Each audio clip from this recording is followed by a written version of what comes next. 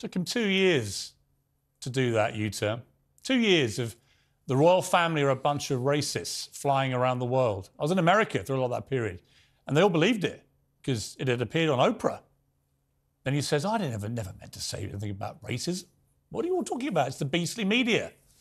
Well, now Harry and Meghan's lick-spittle client journalist Omid Scobie, the man who lied about his age, said he was 33 when in fact he was 38, a bit older now, said he never used private jets and then got reminded of an Instagram picture of him the week before he denied that this week, showing him on a private jet. The man who said that I have regular phone calls with Queen Camilla. Regular phone calls. Never had one phone call with Queen Camilla in my entire life. I'd like to, but she doesn't call. Well, Scobie is back with a spiteful, lie-filled new book that's poured fuel on the flames. He says that Meghan wrote private letters to King Charles, naming 2 royals who she accuses of taking part in those supposedly troubling conversations about Archie's skin colour. Scobie initially said he knew the names but couldn't legally report them. But of course, he could have done outside of the UK. He could have done it in America if he wanted to, where the book is published. He could have done it anywhere. But he said he never names names, which is another of his lies. And yet overnight they were sensationally revealed, suddenly, out of nowhere, in the Dutch version of Scobie's book. Journalists had been sent copies and the book was briefly on sale in bookstores before being suddenly withdrawn in a dash by the publishers. Scobie initially said it was a translation error, which didn't really make any sense because how do you mistranslate names? They're either there or they're not. The publisher now says it wasn't translation, it was simply an error. But how did that error happen? How is there an entire different version appearing in a Dutch edition of this book? The consequence of that error is that millions of people online around the world now know the royals are again being implicated in what I think is a completely baseless claim of inferred racism. There is, again, massive speculation about who the people are who were supposedly making comments about Archie's skin colour, which is incredibly unfair to all the royal family. They've all been tarred with this brush now for years. Well, I'm going to end all this nonsense because, frankly, if a book is on the streets in Holland, available to Dutch people, containing names that Omid Scobie, the lick-spittle scribe for the Duke and Duchess of Sussex, the man who you may remember denied they had any involvement in the last book. And so did Meghan. Do you remember? No, nothing to do with it. But then in court, many months after the book was published, under oath, she had to admit she had emailed her aides briefing notes for when they met Scobie. So she was one of his primary sources on that first book. Now again, we're being told she had nothing to do with this. And maybe she didn't. And maybe we should be believing Omid Scobie when he says he did not ever write these names down in any draft of his book. It just somehow popped up in the Dutch version of the book. How? I've written 10 books, I think it is now. I've never had a version of my book pop up in a foreign edition that contained unbelievably damning allegations about 2 of the most famous people in the world, and I had nothing to do with it and didn't know how it got there, and nor did anybody else. How does it get there, Omid? Surely you as the author, I mean, you must be furious, right? You must be demanding. Heads roll. And you want names, don't you, ironically, Omid, about who did this to you? Who besmirched your reputation as an author? I would, Omid. I'd want to know right now, especially if I was trying to convince the world that I had nothing to do with it myself and I'd never, ever put these names in writing.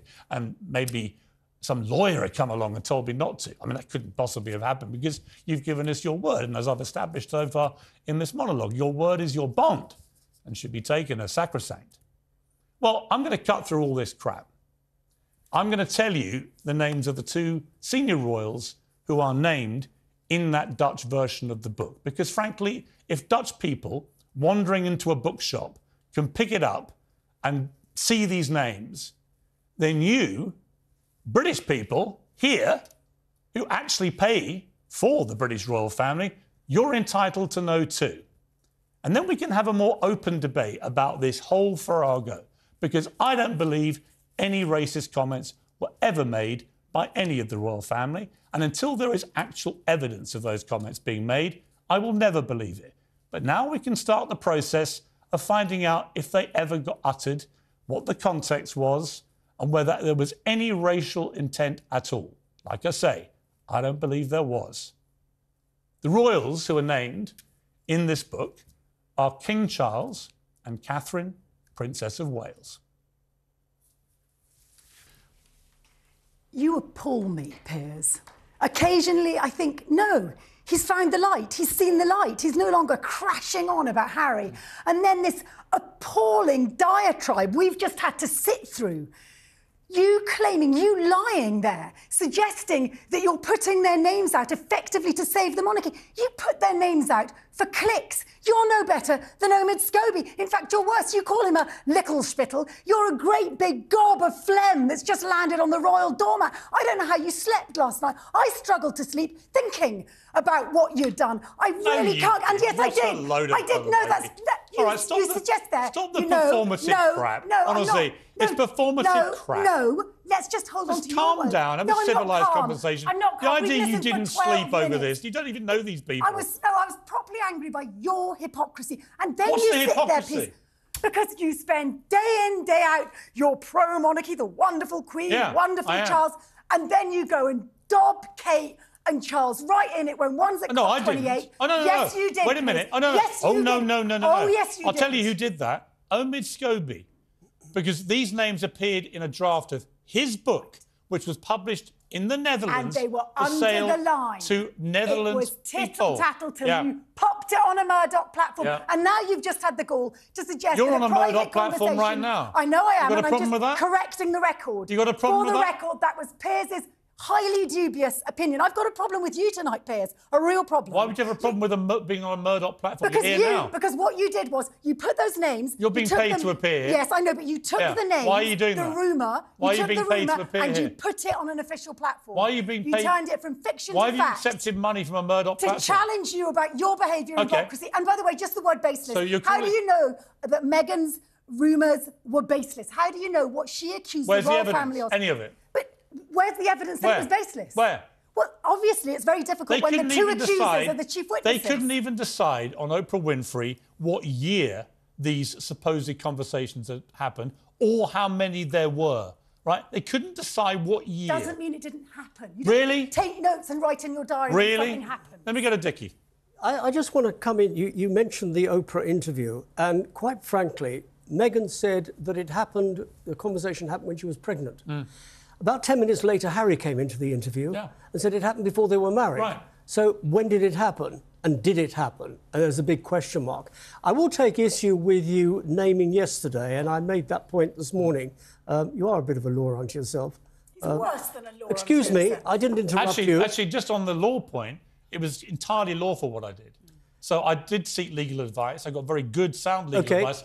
And actually, there's no question, I didn't take the law onto myself. I actually applied the letter of the law. This information had been published in the Netherlands. Dutch people were free to read it, and I took a view. It was ridiculous that British people couldn't be aware of this information. I also said, when I named them, that I didn't believe a word of the racist allegations made against them. I didn't either. I didn't believe anything of that interview. It was just a diatribe of absolute nonsense, as is the book, Endgame. And as you rightly say, Endgame, the only person in Endgame is Scobie. But I did take issue in mentioning him last night. Yes, you have the Brits have a right to know. It's in the Dutch translation. But there are those who will say agree with you. There were those who disagree with you. Well, many of the papers who've held off apparently tonight are going to name them. You gave them no choice, Piers. Actually, you always got a choice. Sorry, you always have a choice. Everybody's got a choice. Everyone has a choice. Everyone had a choice when it was published in the Netherlands not to repeat the names, right? If they're all going to repeat them tonight in the papers, they were just a day after us, right? And I have a show called Uncensored for a reason. I don't believe in self-censorship. I don't believe when the Dutch people can read this information in a book available in bookstores, as some of them had already bought copies, that British people should be denied that information. And the information, by the way, is hugely significant. We've waited 2.5 years to find out who these members of the royal family were that Meghan Markle and only Prince... weird people like you with an obsession, Piers, have been waiting 2.5 years. No, actually the entire country has. No, that's just it's a misrepresentation of most of the country. What I actually want to know is, he said he had no help from the Sussexes, and yet, on the other hand, he said he saw the letters. Yeah. So how did he see the letters? How has he got the information? Exactly. He's not got it from King Charles. It's all come from Montecito. Right, Paula. Thank you. Wow. OK, so you're going to be shocked at this, but I actually agree with you that you identified them yesterday. And let me explain to you why. Because everybody in the royal circle knew who it was. All the royal journalists knew who it was. I've spoken to people who knew who it was. The fact that they've been named didn't come as a surprise to me, because it's fairly common knowledge among journalists I who actually it don't was. think many journalists knew about the Princess of Wales. I think they thought it was another member of the royal family. But you with accept Charles. that Well, I was people actually knew. surprised, but I was not surprised that, again, it made it even more to me obvious that this is all complete bullcrap. Exactly. What is your overall assessment of where this war is now heading? For that, you need some historical context. Now, look, I used to be a Zionist. As you mentioned, I'm a Holocaust survivor. Zionism was very important for me as a salvation of the Jewish people, until I found out that the state was founded based on the extirpation, the expulsion, and multiple massacres of the local population. And that's not historically controversial. So I'm taking a longer view of this. And I'm saying that the present situation cannot be understood without looking at the historical context, and nor can we move forward if the present occupation and the suppression of the Palestinians continue. So Sharon, your previous guest, talked about the fragile coexistence. There was no coexistence. There was oppression, periodic massacres, land occupation in the West Bank, the continuous expulsion of the population from their homes. I visited the occupied territories 3 times now. The first time, back during the first Intifada, Piers, I cried every day for 2 weeks at what I saw. So this cannot go on. And I saw the news about the Elgin marbles being returned, and how you changed your mind about that. Well, how about returning the land that's been stolen from the Palestinians? I'm not talking about the State of Israel. I'm not talking about 1948. I'm talking about since '67 and what's going on right now. So there's got to be some stop to what's going on, and that's how I understand it. No, This is for the sake of both Israelis and Palestinians. Yes, I completely agree with you. This is a never-ending cycle. I guess from the Israelis' point of view, what happened on October the 7th was on such a gigantically horrific scale. I do get a sense that Israel is in a collective sense of trauma, and that they are determined that Hamas should not be allowed to perpetrate such a massacre again. And they are on record, Hamas, just 2 weeks ago, their spokesman, are saying they would do it again and again and again if they can. So that represents a clear existential threat to the security of people in Israel. So I guess my question for you is, what should Israel's response be? Everyone is increasingly concerned about what is going on in Gaza. Clearly, the loss of civilian life is on a catastrophic scale. Nobody thinks this is right, but at the same time, I think many would share my view that Israel has a right to defend itself. The question is, how do they do that appropriately, and how do they get rid of Hamas, if indeed you think they should get rid of Hamas? Well, you're raising many questions, and many fair questions. Now, look, I live in Canada, where this country was founded on the suppression and the erasure of the indigenous population and the utter denial of their narrative. And in Canada, for example, there are horrendous residential schools where a few decades ago, if a native child spoke their tribal language, they'd have a pin stuck in their tongue. Now, most Canadians are not aware of that history. Most Israelis are not aware of the history of what the Palestinians have suffered. They don't know that in 1948 there were multiple massacres of large numbers of people by Israeli forces. They don't know the history, the subjective experience of the Palestinians. And in the absence of that knowledge, October 7th would just strike them as another horrific anti-Semitic event. I understand the desire for defense and certainly even a desire for revenge, but that's in the absence of knowing what the Palestinian experience has been. And the Western press, and as in all countries where the local population has been displaced, the majority of the population doesn't know the history or the subjective experience. So if you're asking me how to move forward, let's inform ourselves of the actual experience of both sides, not just one side. And just as you had this wonderful Israeli woman, Sharon here, who spoke with such humanity and such poignancy, you might have some Palestinians on explaining their experience of what it's like for them to live under occupation. And in the absence of that conversation, there's no moving forward. And that's all I'm asking for. I've had a number of Palestinians, including a doctor. Let me say one more thing, sorry. Yeah. Israel's right to defense. Yeah. Yes, Israel has the right to defend itself. Every country does. But Israel has no right to impose an occupation on people. One, we know we've killed thousands of terrorists because our campaign has been target the monsters who perpetrated the October 7th How do you know they're terrorists? Two, we know... How do we know they're terrorists? How do you tell a Hamas terrorist from a Palestinian civilian who's not part of Hamas? Hamas is making it very difficult to do that because we know that it's So how do you know you've killed thousands of them?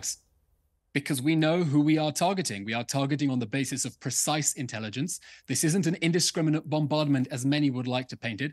Hamas knows that we do not target civilians. It seems to know that better than some in the West. That's why, for example, we recently declassified an intercepted phone call of Islamic Jihad terrorists talking about transporting an anti-tank missile in a baby's pram because they know perfectly well that Israel is trying to target the terrorists and not the civilians. Okay, but here's my problem with this, is that by your own admission, you don't know how many Hamas terrorists, and I categorize people who belong to the Hamas organization as terrorists, just for clarity.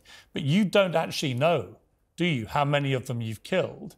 And by your own admission, just a few moments ago, you said that they make it incredibly difficult for you to work out who is a Hamas terrorist and who is a civilian. That seems to me part of the problem that you have with the optics of this to the wider world, is that they're seeing horrible imagery all day long. I mean, it's just the worst thing I've ever seen all over social media. The worst thing we've ever seen were the atrocities that Hamas perpetrated on October 7th. I'm just saying, I've not seen, thankfully, I've not seen what many journalists have seen, which is the 45-minute film of that. And I understand it's absolutely horrific. And I'm not making any comparison. I would not say anything is worse than that. So for the record, but the horrible imagery all day long, it is suggesting to people that there are thousands and thousands of women and a lot of children, maybe as many as 5,000 to 6,000 children now, have been killed by these airstrikes and now the ground attack.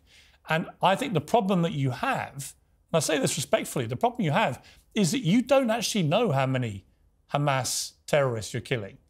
I mean, if you're honest, you don't, do you? Piers, the sad fact is, everyone who has been killed in the Gaza Strip in the last month and a half would still be alive if Hamas had not launched this war with the October 7th massacre and then fought out of densely populated civilian areas that it has done its darndest to prevent people from evacuating in order to get to safety while we tried to get them to safety. But I want to say something about the civilian casualties because I think this is important. We know that we've killed thousands of terrorists. We know that Hamas is inflating the numbers. You don't actually know that. We believe... But that's my problem with this. You say you have, but when I push you for the details, you don't have them.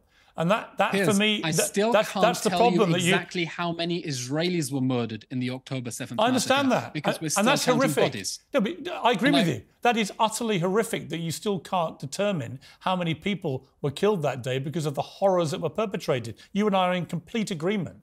But nor do you know how many of these Hamas terrorists you're killing. It could be that vast numbers of them, and we think there are around 35,000 perhaps in total, that vast numbers of them either disappeared into the tunnels and have been safely there ever since, or simply went south with the million or more Palestinian supposed civilians that went down there. Maybe a lot of them infiltrated that group and are down in the south. You don't actually know, do you, for sure?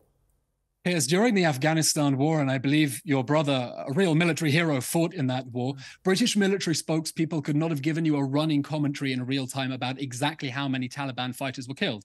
During the Second World War, and I know your grandfather was a war hero who fought the Japanese to liberate Burma, the British Army could not have given a running tally of how many civilians were killed there or how many Japanese were being killed. These are facts that become clear when the fog of war clears. And what I can tell you is that when the fog of war clears, and the numbers become clear about the civilian to combatant ratio inside the Gaza Strip, and you compare that to other counter-terrorism wars fought by Western armies, like the British in Afghanistan, like the British in Iraq, like the British against Islamic State, that ratio is going to prove very firmly the extent to which the Israeli army has gone to try to keep civilians on the other side safe from the consequences of their own leaders' reckless and evil and barbaric attempts to try to keep them in harm's way. Piers, every civilian casualty is a tragedy. Civilian casualties are a feature of every war, and they are a feature of this war that Hamas began and that Hamas is forcing us to...